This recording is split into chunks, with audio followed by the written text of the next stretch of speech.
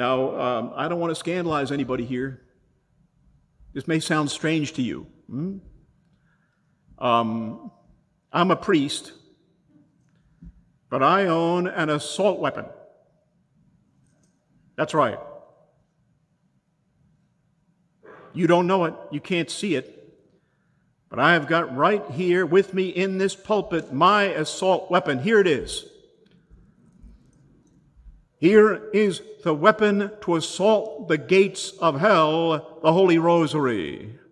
The invincible weapon that comes to us directly from heaven through the hands of our Blessed Mother. Padre Pio called the Rosary his weapon, the shield against Satan. Here are our beads for battle.